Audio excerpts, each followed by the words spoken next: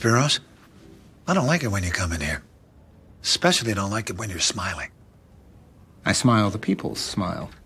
For I'm here not in my capacity as your grand vizier, but to bring their demands unto you. Demands? One demand, really. The fundo de flagship. What about it? That's a hands-off situation. Access for all axe cappers. And everyone out there is on board with this campaign of yours?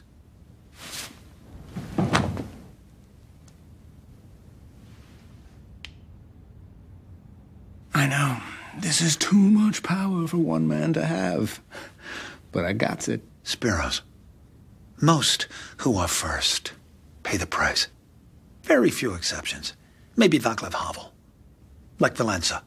The tightrope guy? The flying... No, you simp. Write down those names and look them up later. I feel they could have pulled this off. You can't.